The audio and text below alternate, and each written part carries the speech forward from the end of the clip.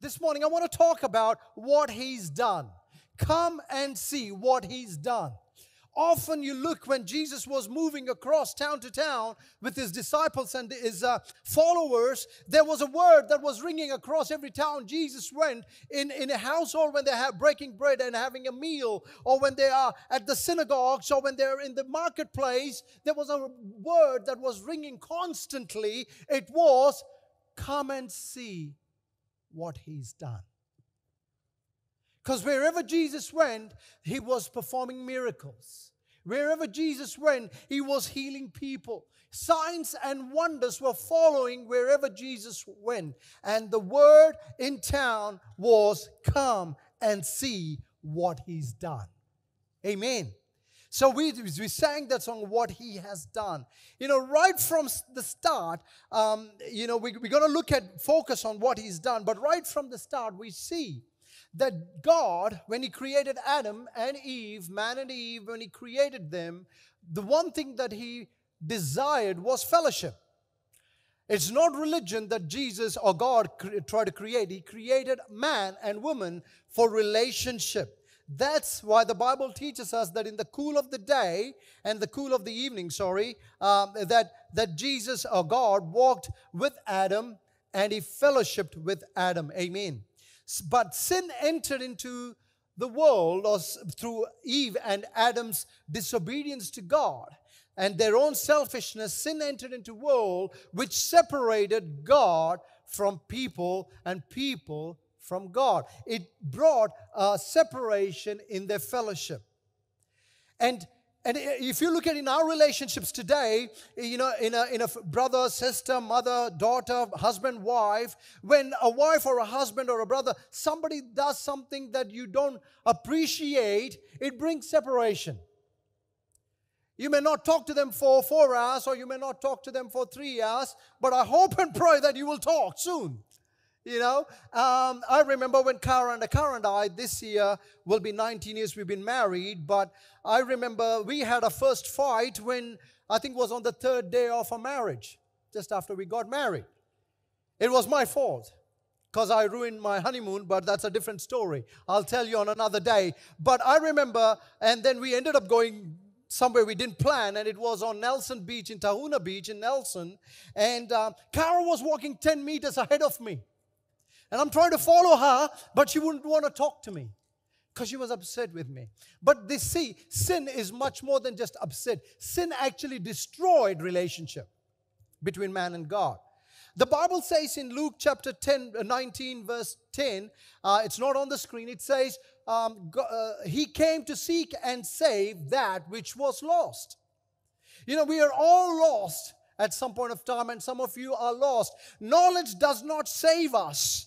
I was born and brought up in a Christian family, 4th generation Anglican, but that didn't save me. I knew the scriptures. I went to Sunday school. If I didn't go, I got a smack.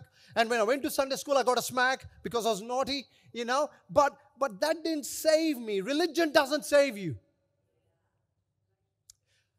Knowledge doesn't save you. But it's that revelation about who Jesus is. That's what saves us. Amen.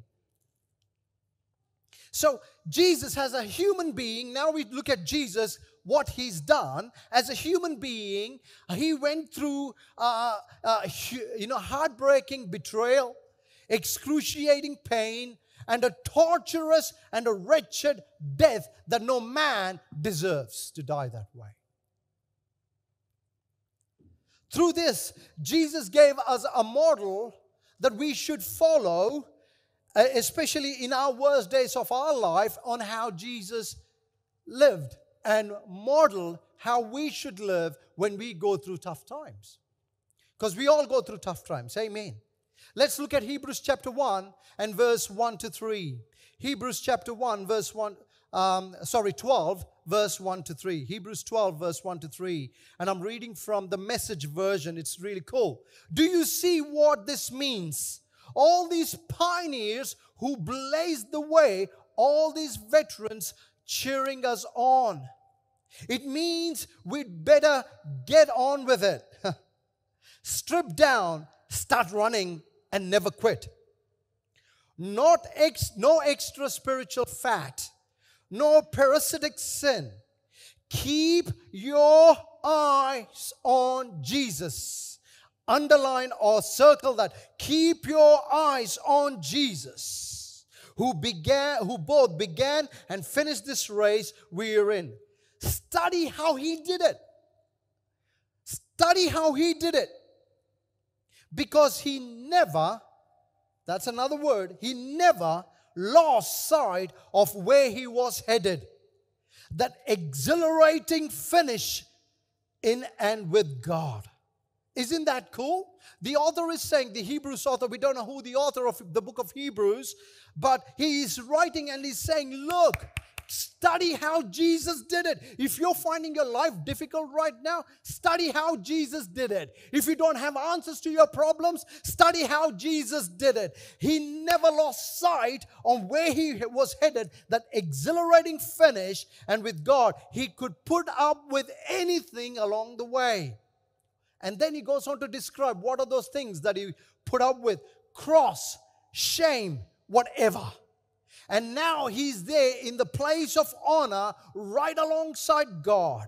When you find yourself flagging in your faith, at times we all flag in our faith. At times we all have a struggle in our faith. At times we all go through, is God real? Is God really hearing my prayer? Is God really interested in my life?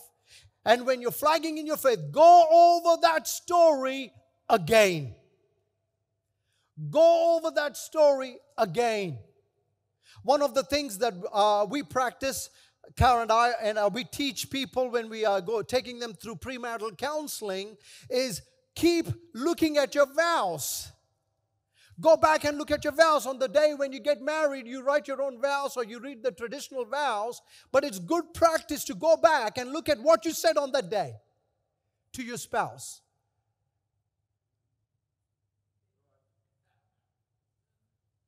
Go back and look at it, because it's all nice and fancy on the day, but go back and look at it and say, that's what I said? Wow, I better keep up. Why? Because I made a promise. Anyway, are you with me? Everybody? Good on you. Very good, very good. Okay, so he's saying, and then he goes on to say, flagging in your faith, go over the story over and again, item by item. That long litany of hostility he plowed through, that will, I love this, the way he wrote it, that will shoot adrenaline into your souls. Come on. It's got, if you're a Christian, or it's got to shoot that adrenaline. When I look at the cross, it's got to do, oh God, thank you. Amen. I carry an adrenaline EpiPen for my son. Allergic reactions, whatnot. But an adrenaline makes your heart beat fast and pumps your blood. And he's saying, when you look at this cross, when you look at what Jesus went through, when you saw that video of the nails being hammered onto his hand and through his hand to the word, let that not just make you go, oh yeah, I heard this before, but let that make you go, let the adrenaline shoot through you. Because on that day, because of what he's done, I find my identity because of the cross. Not because of the location I live in, come on. Not because of the house I live in, or the car I drive, or the education I have, or who I'm married, or the watch I wear. I get my identity, my value, not because what I possess, or where I live, or who I hang out with. My identity comes, my value comes, my worth comes because of the cross. So when you look at your cross, or the cross, may that remind you that you are enough. May that remind you of the finished work of Christ, that I only need to walk in the finished work of Christ, and I don't need to strive, but actually work with His pattern of what He's taught me. Amen. Friday was pain, suffering, and agony. Saturday was confusion. Was anxious moments, was grief, was loss, was disappointment. I mean, think about it. Have you ever thought about it? Last Sunday was Palm Sunday, but have you ever thought about it that, the one that will save you comes as a baby, not as a king? Have you ever thought about that? That these guys put hope in this guy called Jesus, the Messiah, and all of a sudden he died. Think about that. He is the one to rescue them, to set them free, but he died. The Bible actually says that we'll look at it soon, but how the disciples sort of did their own thing, went away and in disappointment and sadness. But then Sunday was a time of joy, celebration, and victory. Amen. In our lives, we all go through all these things over and over and over and over again. We go through pain, we go through disappointment, we go through confusion, we go through loss, we go through victory, we go through joy. It's over and over again. But what do we do? How do we live through that is what we're looking at here this morning. What do I do in my days of pain? How do I get through my days of confusion? And how do I get to the days of victory? Day of pain. Jesus was betrayed. He was wounded. He was picked on. He was spat on. And the crown of thorns, that just didn't put it on his head.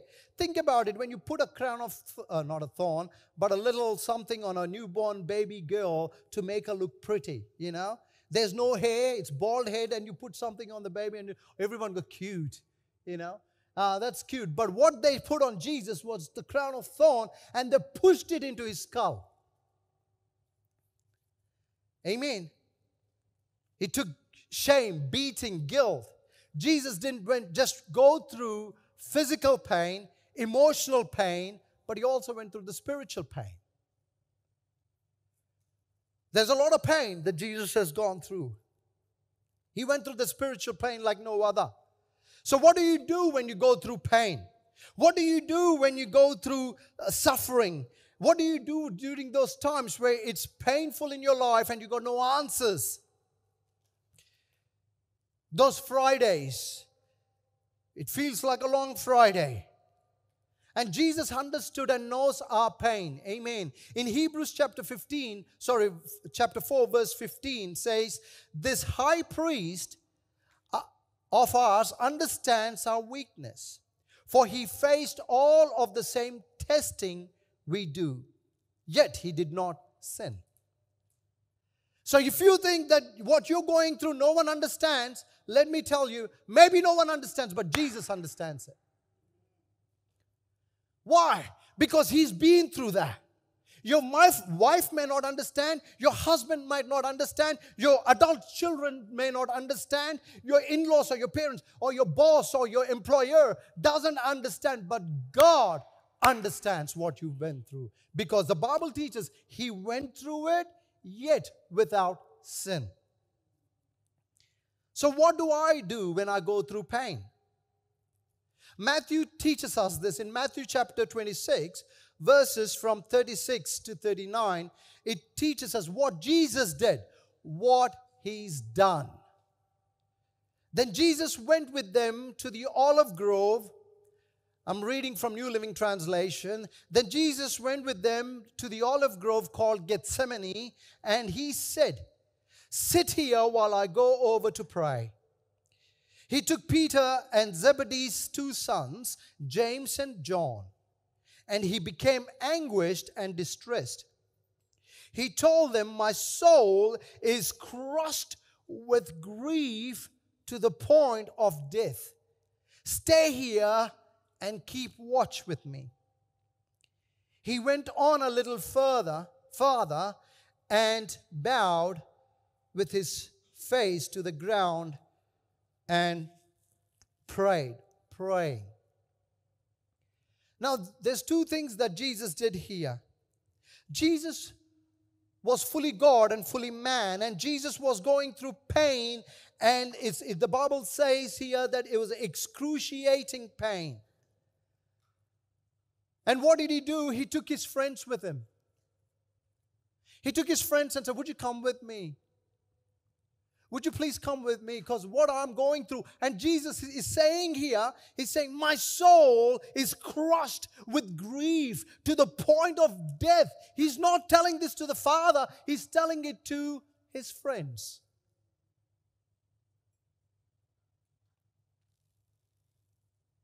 And then he goes a little further, and then he begins to pray. Jesus did two things here. Number one, he reached out to his friends. He didn't do life alone. Even when he was on the verge of dying and he understood the pain that he's going to go through, he didn't do it alone. He said, would you come with me? He's saying, Rupert, Shohan, would you come with me while I sit down? And I'm telling you, I am feeling the pain, this grief in me. Would you journey with me? And then he goes on to pray to the Father. You know, a lot of us in our lives, when we go through pain, the first thing we do is isolate. We withdraw. We stop talking. We go into a man cave or a woman cave. A woman cave is a shopping mall. A man cave is a garage.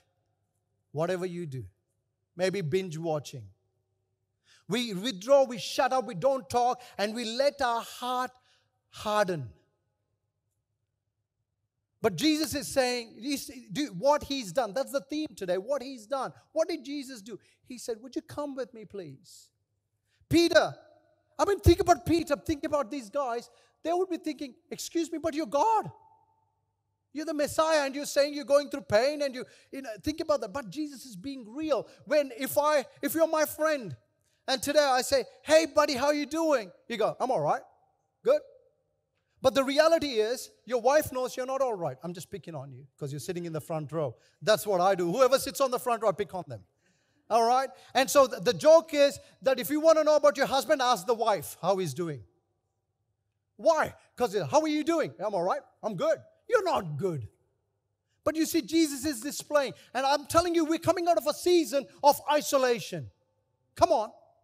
We're coming out of a season of don't meet, don't. We've been taught how to wash hands, how to sneeze. Right? So we're coming out from a place of isolation and being to ourselves. But Jesus is saying, look, find your friends and don't take the entire world. Take 2 or 3 people with you. Who are those 2 or 3 people that you want to take and say, Rupert, I'm struggling, man. But I'm not having a pity party with Rupert. I'm saying, would you pray with me? Would you hang with me, Rupert? Would you stay with me when I'm going through my pain? Don't judge me. Don't come and tell me, oh, Peter, that's your fault. You should have done it better than that. You should know better than that. Why aren't you reading your word? I don't want judgment. I want empathy. Not sympathy. Empathy. Sympathy is feeling sorry. Empathy is really feeling the heart of God and that person and being there. I don't need you to talk to me, Rupert. I just want you to be with me. Yes, I've got a wife. But men go through stuff they can't even tell their wives. Anyway. So, when you're in pain, we remove ourselves, but God wants us to express our pain to our friends. Okay, express your pain to your friend and confess your pain to the Father. That's what Jesus, he expressed his pain. I can't do this, but you're the pastor. Who cares? I'm a human being. Oh, you're a pastor, you should know everything. Well, if I know everything, I tell you what, I might as well be God. I'm not God. I'm just saying. There's no heresy in this place. All right. That's why we're saying express your pain to your friends and confess your pain to God. And that's why we talked about connect groups and we're saying, please connect with your connect group. You need somebody in your life. I have friends here. Do you know friendship takes time? You have to invest in friendship. Amen? Doing life with them and all that stuff, do that.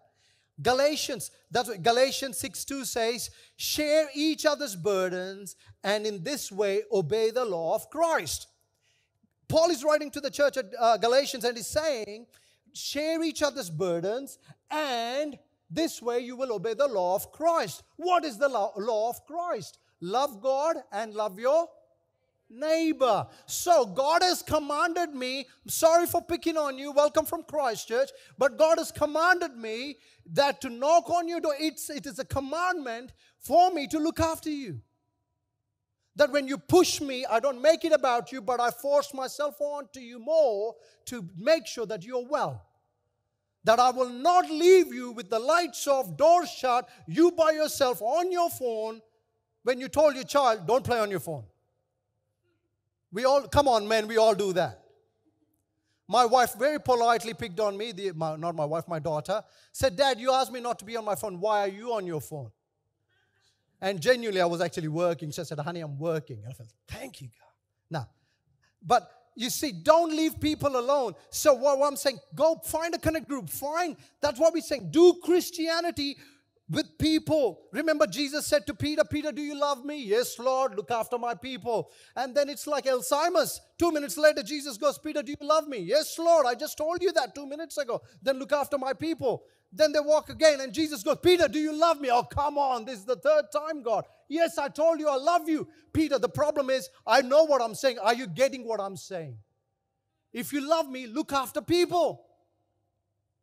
Don't isolate. You are not a man when you bottle it in.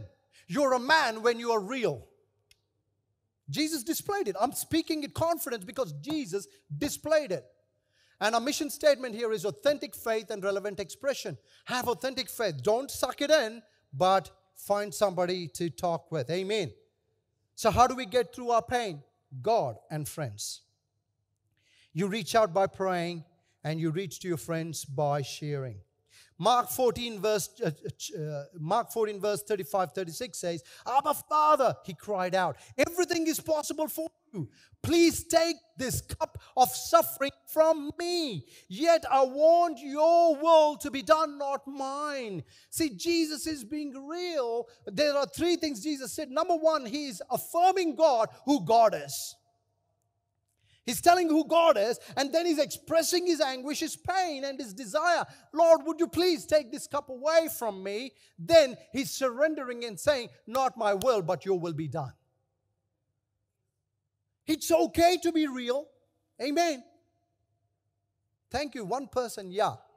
It's okay to be real. If you're hurting, it's okay to be hurting. God did not create Rambos. He didn't create Avengers who never seem to die. It's like tomorrow never dies. James Bond. Anywho. All right, my point number 2 is, what do you do when you go through your confusion? Not just your pain, but your confusion. Confusion, chaos, and the whole disappointment, doubt, grief.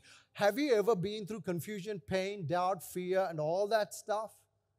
I've been through that. I still go through that, and I will continue to go through that as long as I take my last breath. Mark 14 verse 27 says, on the way, Jesus told them, all of you will desert me, for the scripture says, God will strike the shepherd and the sheep will be scattered.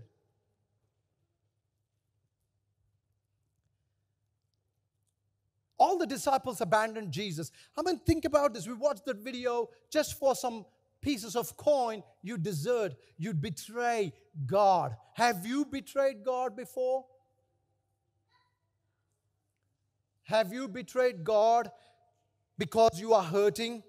That you walked away from God instead of walking to God?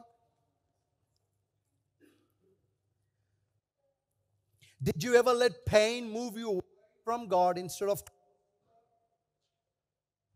Do you go through the days, you switch your days from Friday to Saturday, pain, confusion, anger, anxiety?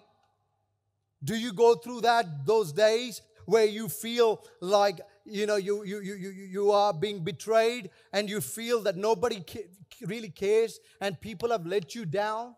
Your family has let you down? Run to God, not away from God.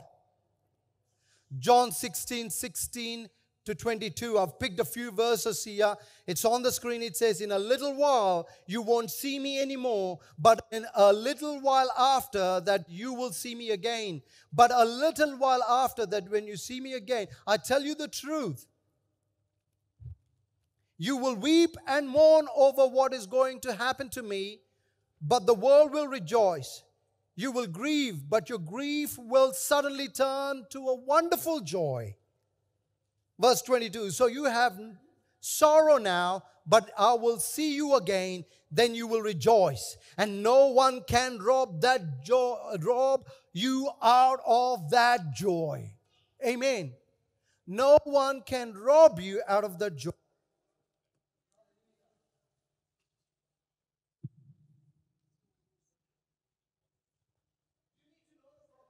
God. To understand God's character, because the Bible says He never leaves us nor forsakes us. We need to understand the character of God. I love my children, but at times they are very difficult to deal with. Silvana, Brock, and Leo, more than Brock, Silvana and Leo are very good at reminding me what I promised them, and if I don't keep that promise. But Dad, you said so. You told me you will take me driving range. But we can't go now. No, you said so. Yeah, I don't have time right now, but you promised me. Dad, you said you will take me to the nail place or window shopping. That was my weak moment, honey, but you said so. Can we be like that with God? If you know the promises of God, you can walk and say, God, you said so. You told me that if I trust in you, Romans says, that you won't put me to shame. That you told me that when I give my life to you, that I will find life in you.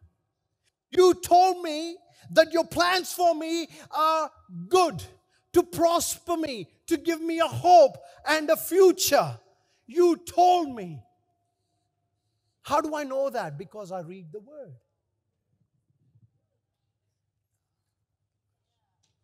Come on, church. We perish. The Bible says you perish because you do not know the Word. You told me so. I'm sure. It's funny between Tom and Lisa. She's good at telling Tom, Tom, you said that you will do it. You didn't do it yet. And he kind of pulls his face off. Ugh. But I love it. He said, be persistent. You said so, God. I'm going to close soon. But I want to encourage you, when you go through your anxiety, when you go through your panic attacks, when you go through all those things, come into the Word of God, hide in the shelter of the Almighty and say, God, you said it, I will do it. You said so. God is not a liar. He is not a liar. Yes, you will be disappointed. Paul said it, I was crushed, but I'm not defeated. Yes, you will get hurt, but you will not be put down. Why? Because God said so. But the challenge is, are we ready to hold on to Him? And then the Sunday comes, victory. The day of victory, the day of joy, thanksgiving, celebration. God is faithful. Do you know what little things we teach children? If I give you a lollipop, say thank you. What's that about? Teaching them, be grateful. More than manners, it's grateful. I can say thank you, but I don't mean it. That's manners. It's like, say sorry. Sorry. Now do it nicely. Sorry. I can make you do it. But more than manners, it's the heart. It's the godliness. It's teaching us. And I'm asking you, come and celebrate. Look at what God has done. Little things. Saying, God, I thank you for the cross. Yes, my mother left me. Yes, my wife cheated on me. Yes, my husband betrayed me. Yes, whatever. Yes, my prayers have not been answered. I feel burnt out. I feel depressed. I feel anxious. But God, I thank you. I thank you for what you've done. Because your word says, and I'm reminding you, God, as the mother may forget a nursing child, but you will never leave me, God, and never forsake me. And I know at the moment I'm holding your hand, but God, I do know you will never let go of me. Somebody say amen. I hope you're getting this. I don't know if you know Christ or not, but I'm telling you, Jesus is real. Please, if you're a Christian, wake up from your sleep. And if you're not a Christian, I want to pray for you. And I want to say, there is a God who loves you more than you realize. More than your wife, more than your husband, more than your whatever, your 18-foot boat or your 2 inches Hot Wheel car. He loves you more than the toys you have. He loves you more than the gifts you possess. He loves you more than the wealth you possess. You live to die to earn wealth. But let me tell you, that fridge will keep your food cold, but it won't keep your heart warm. You can't go hug that fridge. It won't hug you back. Amen. Sunday, just like the prodigal son. I love the story. The son comes back. Father's sitting there. The Bible says that he lifted his skirt up. In those days, you don't do that. But the father lifted his skirt up, ran to the son. And as he was talking, he shut him up with his own lips by kissing him all over his face. And he didn't say, "You naughty person, you wasted my money." No, he said, "Come on, put the ring, robe, sandals, identity." That is Jesus. That's not the church, it's Jesus. Church is there to encourage us. Yes, we disappoint each other because church is you and I. Where you go, you find yourself. Amen. You hit one, you leave one problem, you go to another problem because you're there. Hello? It's Easter, should be a happy message. It is a happy message. More than happy is the truth. Psalm 30 verse 5 says, "Weeping may endure," on the screen, "till the night, but joy comes in the morning." Weeping may endure till the night, but joy comes in the morning. Can I just say this as I close tonight, to this morning? I don't know what you're going through. I don't know, maybe your own spouse don't know what you're going through, but I want to tell you, hope in Jesus. Hope in, He's not religion. He's not bunch of rules. You know, in your family, you all have rules. And I want to explain that. You have rules in your families because you want to bring a healthy family. You know, you put your dish, wash the dishes, or I'm not talking children, even your husband, you write lists to your husbands. Clean the garage. Get petrol in my car. And if you don't do that, go to Tom's house. He's got a list on the fridge. And I'm saying to you, God is not a God of a list of you should do this, you should do that. No, He's saying, you do those things because you love me. And I do these things, I did that because I love you. It's not about a duty, it's about a relationship. It's about the desire to go, I love you, God, I need you. Let's stop playing Christianity and let's become real and be real people. Stop with those plastic smiles. Don't waste money on makeup.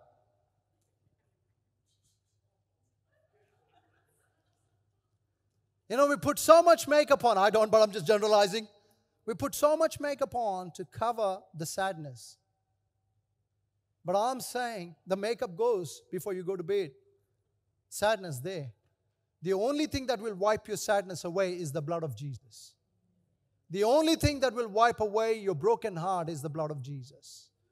Can I get the team up? We've got an item for you. So as I close,